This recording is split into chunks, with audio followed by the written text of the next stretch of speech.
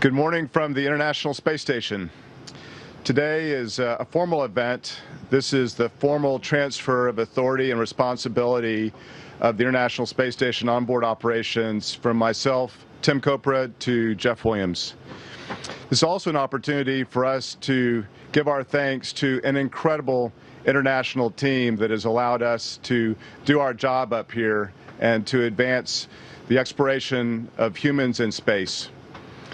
We've been so privileged to work here on board with a huge variety of science experiments that we know are going to be a stepping stone for human exploration. And we've demonstrated, both from the ground and from the crew on board, together we've demonstrated that we have a world-class international laboratory. We've also demonstrated that we can sustain this station. We've docked, we actually captured and docked and then released a Cygnus vehicle, a Dragon vehicle. We currently have 2 Progress vehicles docked to our space station. Through the help of the ground teams and this great crew, we've been able to maintain the station in top working order so that we can continue our experiments on board and our efforts to advance the state of technology. We've had technology demonstrations where we've launched satellites. We have an inflatable module, the first of its kind here, docked to space station. And so it's been a privilege for all of us to be able to participate in all of these different activities on board space station. Personally, I'd like to say that it's been a tremendous honor to serve with this crew, with Jeff, Tim, Yuri, Alexei, and Oleg. I can't think of a better group of people to spend time with in space and to work with. And I'm very, very grateful for that opportunity. I'd also like to thank the families. The families that are back home have to endure the fact that we're not there to help. And through their tremendous support, it keeps us in a good state of mind so that we can do our job and what we consider to be a very important job here on Space Station. Bill Shepard, who is the first commander of the International Space Station, brought a bell with him. And this is a Navy tradition that signifies the changing of the watch. And this is a tradition that's been part of the Navy and with ships at sea as long as there have been ships at sea. And we would like to continue this tradition, ironically, I think, because both Jeff and I are former Army officers, and we'd like to continue this tradition of ringing the bell to demonstrate the changing of the watch, and in this case, the change of command from myself to Jeff Williams. And with that,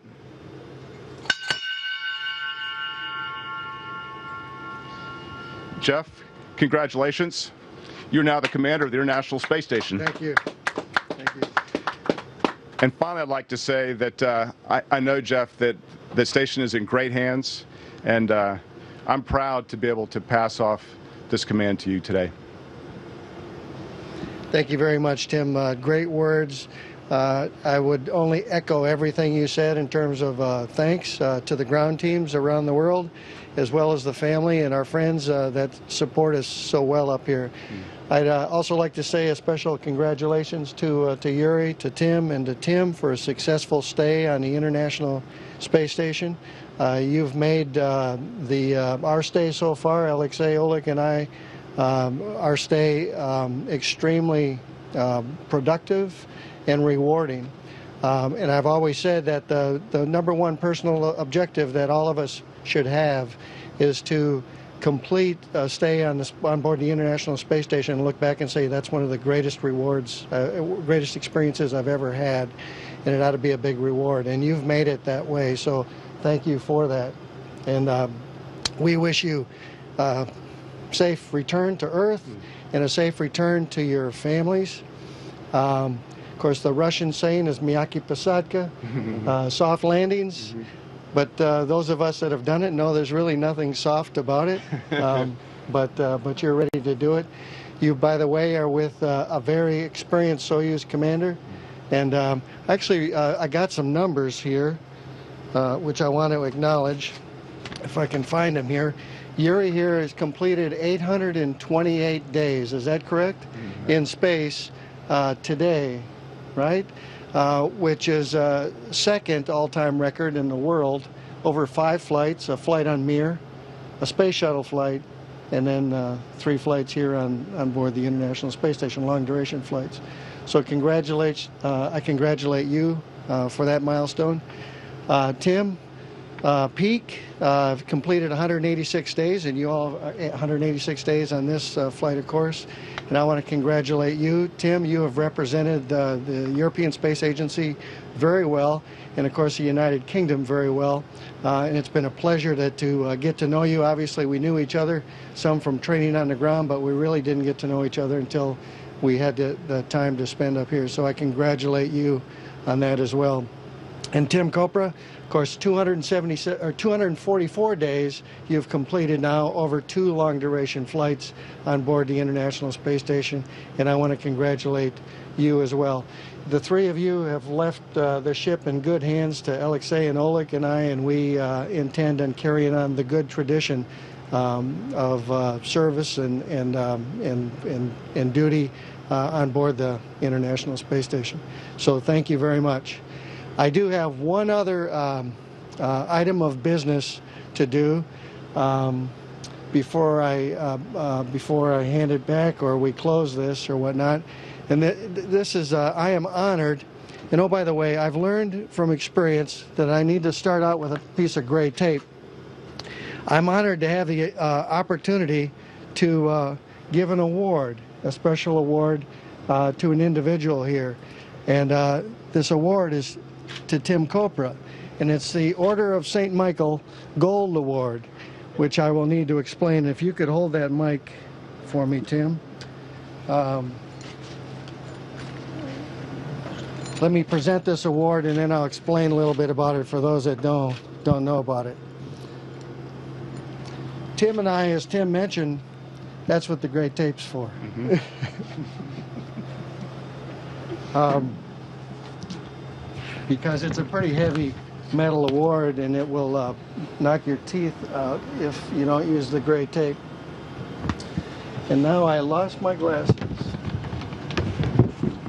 which is not the first time.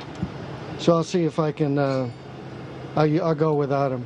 The Order of St. Michael is a very special award for U.S. Army aviators, and it's sponsored by the Army Aviation Association of America. It recognizes individuals who've contributed significantly to the promotion of Army aviation through a lifetime of service to the aviation branch. These individuals have demonstrated the highest standards of integrity and moral character, display an outstanding degree of professional competence, and serve the United States Army aviation community with distinction. And Tim, you've done that for many decades now, not only active duty in the Army, in combat, and in other duty locations in the Army, but then after retiring from the Army, continuing your service representing the Army and Army aviation at NASA, and now culminating with a very successful command on the International Space Station. So, the award itself, there's more words here, but I'm not going to read them all, but the award itself says, the Honorable Order of St. Michael, appearing before a most arduous and discriminatory committee of tried and proven Army aviators and aviation patriots, be it known that Timothy L. Kopra was tested and found worthy of special recognition for outstanding contributions to the community of Army aviation and is hereby inducted into the Honorable Order of St. Michael Gold Award. The Archangel St. Michael is the embodiment of courage, justice, and gallantry. So too, the aforementioned individual embodies these qualities and represents excellence in aviation. Therefore, the President of the Army Aviation Association of America acknowledges that this patriot is due special honor and respect for now and posterity. Signed on this date by General Sinclair. Awesome. Congratulations. Thank you so much, Jeff. You bet. Very cool. Photo of the shake hand.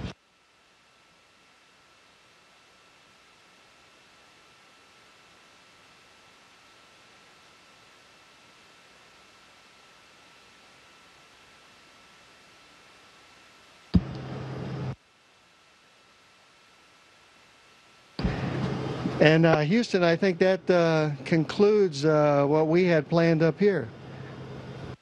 We hand it over to you.